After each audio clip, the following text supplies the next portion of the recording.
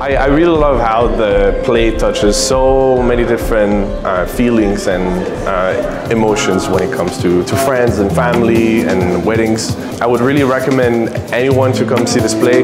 It's quite interesting and very engaging, and it will probably make you think and see outside of your bubble. It was a feast for the senses. Visually, I love the production, the blue.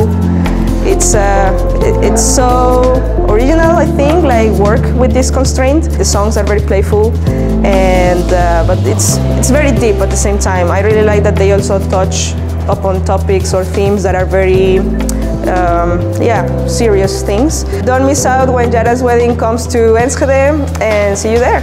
My first impressions, a lot of thoughts. It wasn't just the languages, you had all of these languages coming at you from different directions, but then also seeing how people tried to understand each other, where they were coming from.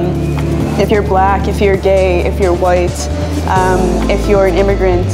And I think they did a really nice job of intertwining all of these stories into one cohesive storyline, one lifeline. So I really encourage you to go see it.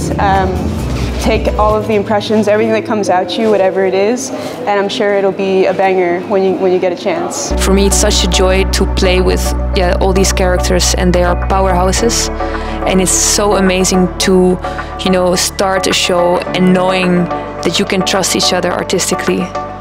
And that's, for me, that allows us to take risks. That allows us to, for me, enjoy each other. I think we have, I don't know how many performances we gave. I haven't been bored for one single moment.